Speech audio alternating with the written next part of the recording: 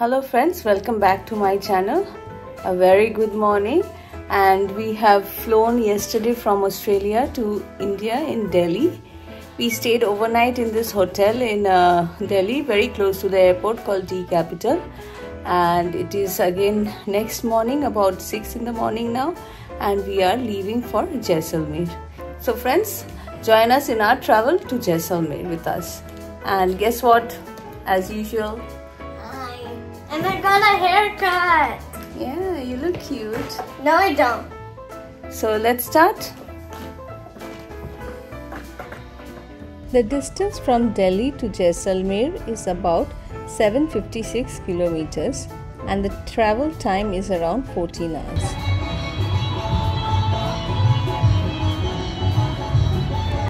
And now we have come down to a food court called Old Rao Hotel. And we have ordered some chole bhature, some noodles and dosa. All Indian this time. Enjoying the Indian food rather. And as you can see, Nikki is just digging in. Is it good? Yeah. Is it good? No. And the India trip is incomplete without a masala chai. Chole bhature, some sweet hakka noodles, and one more dosa again.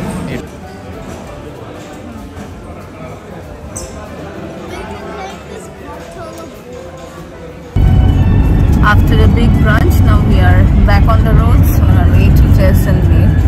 And please don't look at me, I'm looking horrible.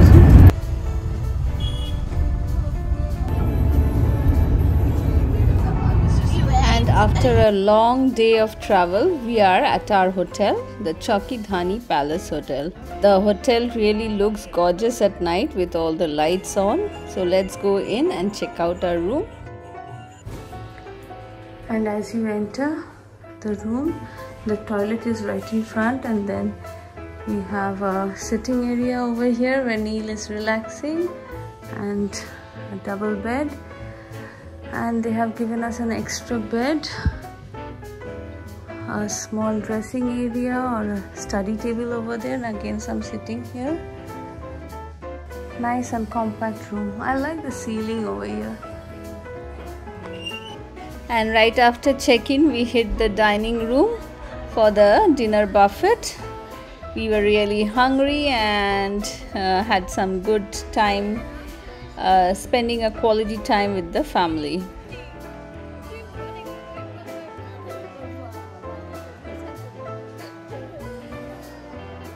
I'm almost ready for the day, and now actually we plan to go and have our breakfast, as the breakfast timing is from 7 to 10. Once I come back, I need to do something about my hair. It looks a little weird right now. Yeah, so see you in the breakfast buffet.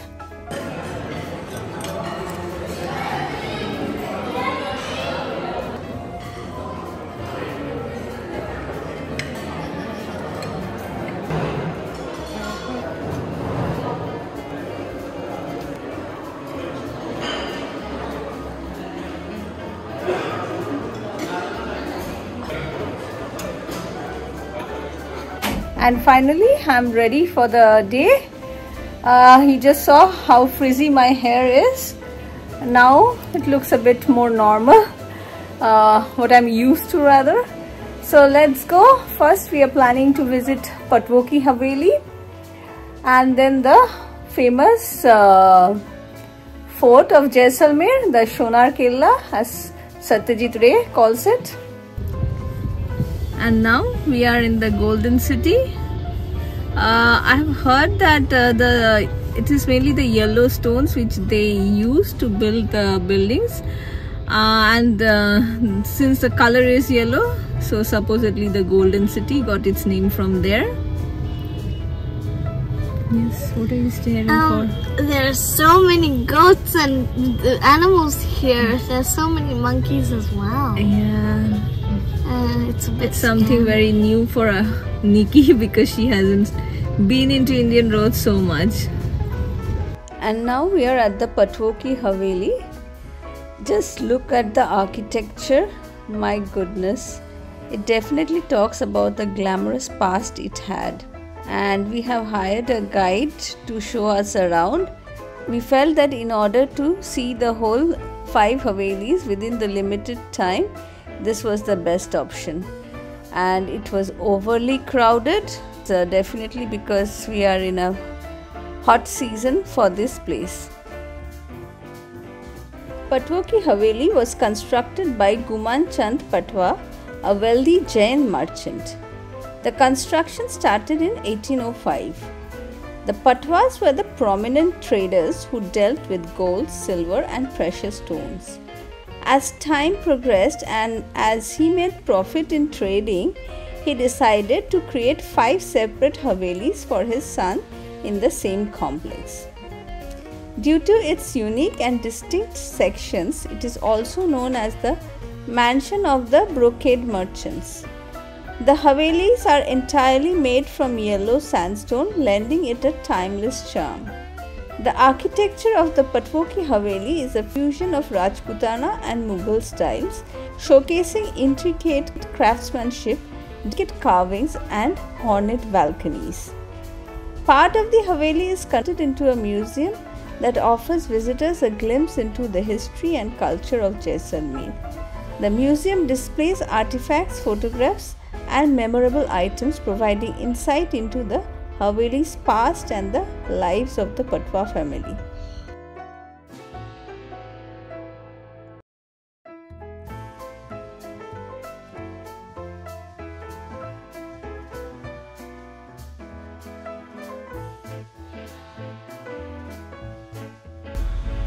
And now we are here at a shop very close to the Patwar Haveli.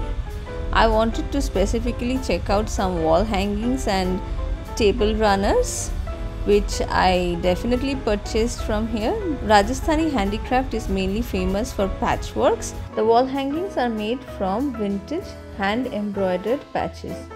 The rural Rajasthani women create these unique designs at home. They are environment friendly and recycled product. I would suggest definitely not to miss out on this. And now we are on our way to visit the famous Jaisalmer Fort. And now we are at the famous Jaisalmer Fort, or the so-called Sonar Killa. It is one of the very few living forts in the world, and almost 1/4 of the old city's population still resides within the fort. The fort was built by King Raval Jaiswal, the Rajput ruler, in 1156. The place we visited first inside the fort was the Jain temple. Jain traders were the most prosperous people in Jaisalmer back then. They were rich, wealthy and deeply religious people who built temples. What is striking about this temple is their magnificent architecture and intricate carvings.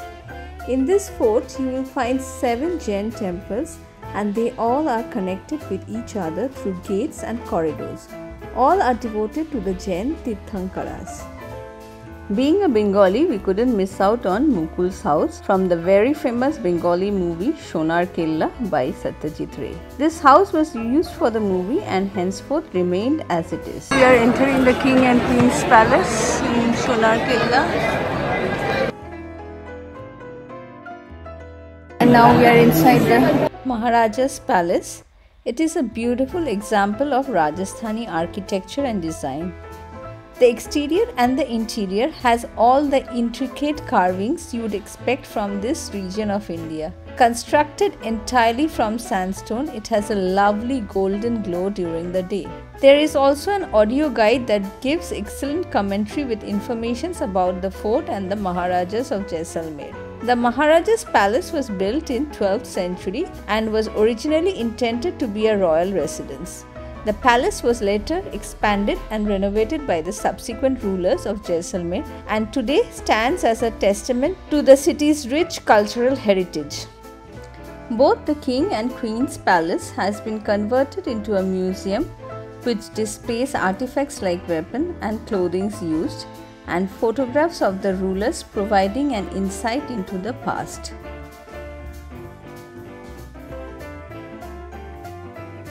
You get some of the best views from the terrace of this palace. No color, nature restaurant.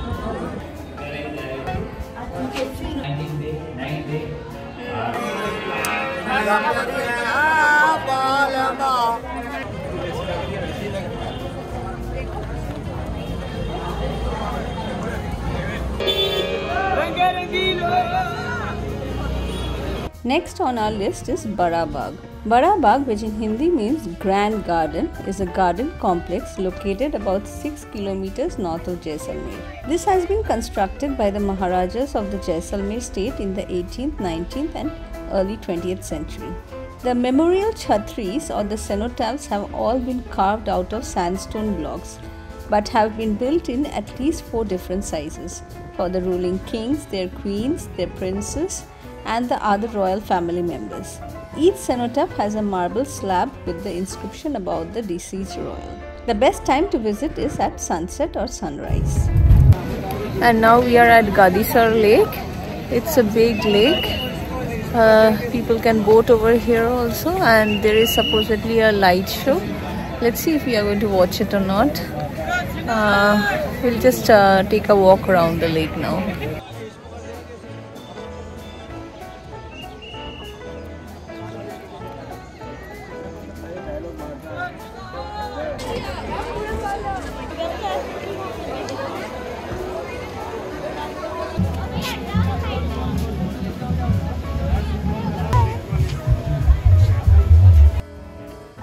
After watching the show for some time, we called it a day off and headed back to the hotel.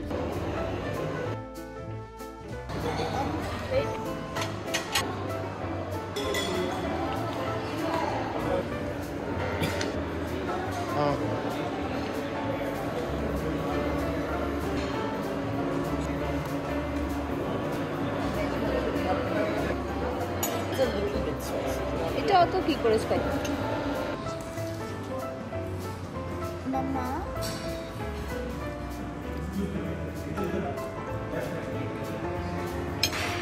Nikki, how's the food? It's good. Spicy? Yeah. None. What about you? It's good. It's a bit spicy. It's very good. I'm excited about the ice cream. Good morning, friends. It's day 2 or 3. I guess 3 we can call it, because the first day we were just traveling, and right now we are going in for morning breakfast. It's pretty early, about 7 in the morning, so see you at the breakfast table. Before going to the breakfast buffet, just thought of coming outside, and OMG, just look at the amount of fog in the weather. You can hardly see anything.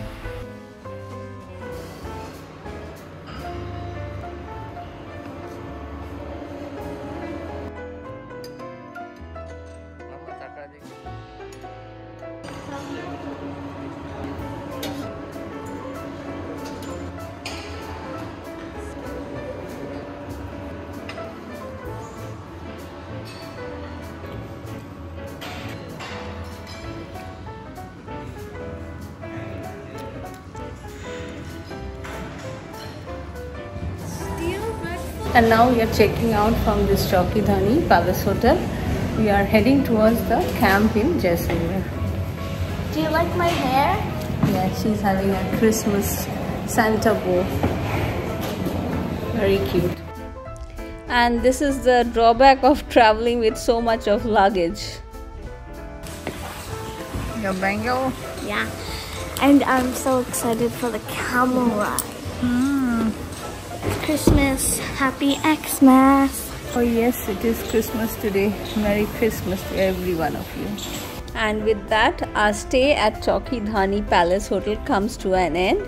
I would give it a 5-star review for its hospitality and the good food. The only thing, it was a bit spicy for us. And now we are at the Kuldhara Village. Just erosion. And now we are at the Kuldhara Village. The story behind this village is like all the villages one night they decided they'll desert this place, and after that They cursed it. they cursed, yes, they cursed that no one can reside in this village anymore, so it has become haunted. But there's hardly anything to see. It's just broken houses, which were houses at some point of time, I think. Yes, Neil? Interesting story though. Interesting story. Yeah. There's more to it, but it's a bit long. They probably made it haunted by like bulldozing the builder, like, yeah, to make it a bit haunted. Or maybe it's all just a story. It seems that the head of the village, he had a daughter, and someone wanted to marry his daughter whom he didn't agree to, and they seem to be pretty powerful, and that is why, just to escape from that, they left the whole village and deserted it. And then yeah, they cursed after that no one can live in this village. And these are the remnants of that village left over. So as you can see, it stretches to through a pretty big place. And now, after the Kuldhara village, we have come to another haunted place. This is the Khaba Fort. I'll just turn around and show it to you. Right behind me. And yes, we are going to enter it. Do you think I look cute? Yes, very cute. So let's go in.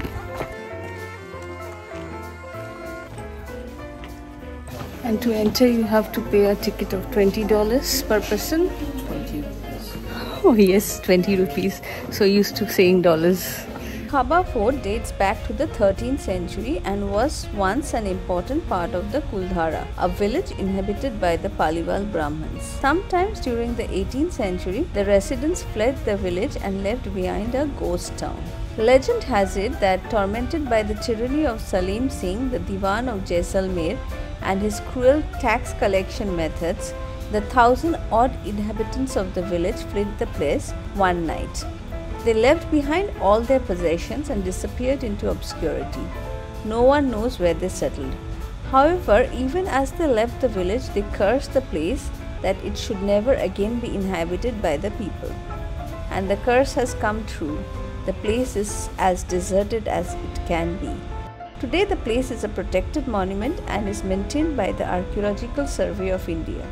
Khaba Fort used to be one of the focal points of the village, providing an uninterrupted view of the village below. The fort also has a museum which houses a collection of various artifacts that were found in and around the fort. Yes, Nikki? I don't really think so, because it was never abandoned. What, you don't think? Haunted? Yeah. Yeah, it is abandoned. Like, they had cursed the king also while leaving the village, so that is how it gradually diminished. And there's my little man waving. And I'm at the top of the fort. A beautiful view of the whole desert. I'll actually turn the camera and show you all. As you can see, it's all deserted. Oh, you walk across to get there. And this is a 900-year-old idol which is still worshipped. And after the Khaba Fort, now we are at our campsite. This is called the Leh Royal Camps.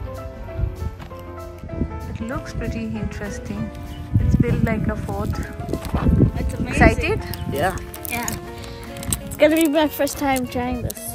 Okay, let's go in.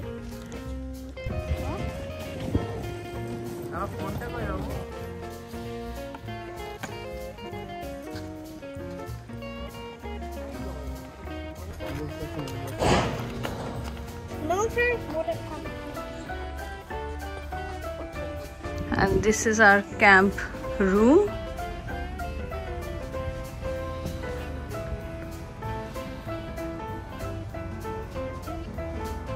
A cute little tent. So the bed's here, and there's a dressing table and another extra bed and a sitting area which is basically covered with all our luggages. Yes, we have a lot of luggage. And here is the toilet. The toilet is also pretty decent. And that's our room for tonight, the camp room. And we'll have some good glamping funs. Yes? Yeah. And we'll do some fun activities now. So stay tuned and keep watching. Fun activity number 1, bed test. Yeah, it's pretty soft. It's a bit harder than the other ones, but it's a good bed. Don't forget to check out my channel, Ariana's Room. So you've changed your name? Yeah, a billion times. That's Just great. found the right one.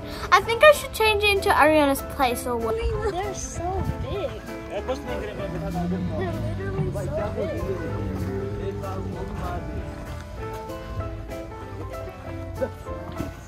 आप वैसे आप madam ले जाओ भैया sir उससे मिल जाएंगे ठीक है आप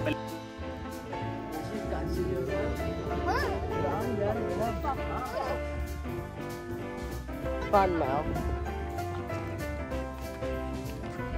It's weird how that. If you ever do this again, Hi. Now we are on the camel. Nikki, say a hi. hi. It is a kind of... It is fun actually. Initially it was very scary. And we are in the desert now. After the camel ride, how was it? It was good. It was scary at first, but once You get used to it, it's very fun. And there's Arindam. Enjoyed the camel ride? Now this time you're going in front. Okay. I was never scared. No, Papa, you can't choose. Anyways, I was never scared.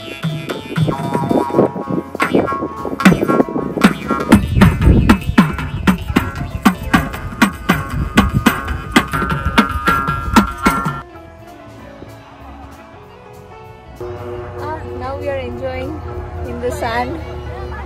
Kids are sliding down the sand dunes. It is really beautiful over here and we are waiting for the sunset to happen. After some amazing experience in the sand dunes, the sand dunes, now we are heading back. If you can see, the sun has almost set. It was a beautiful experience and a must have if you are visiting this part of the world.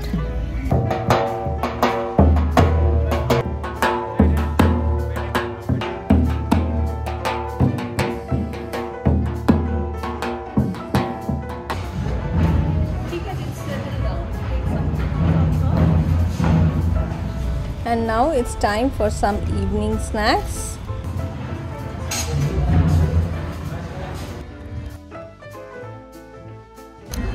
And after the camel ride, we are really hungry and we are just hogging on to food now.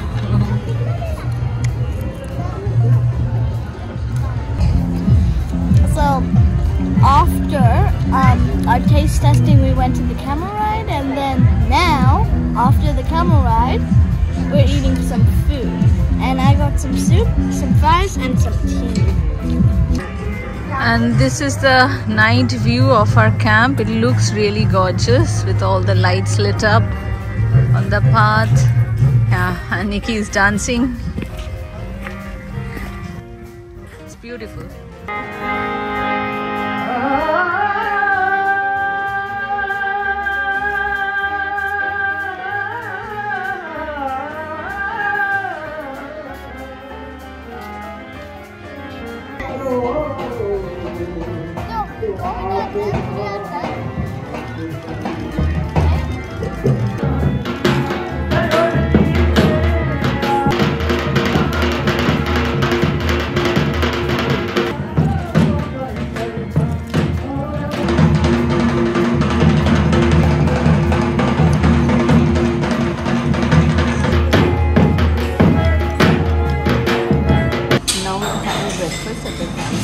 After this, head off to Jodhpur.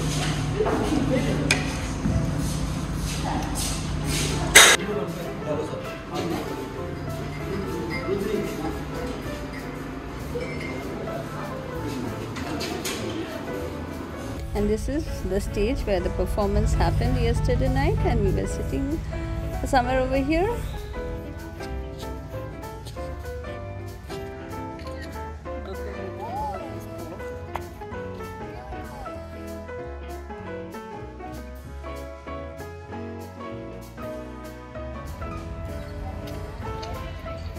And friends, this is our campsite. We had a lovely night yesterday with all the traditional dance and singing. And now it is time for us to say goodbye to the camp. And our next destination is Jodhpur. So see you there.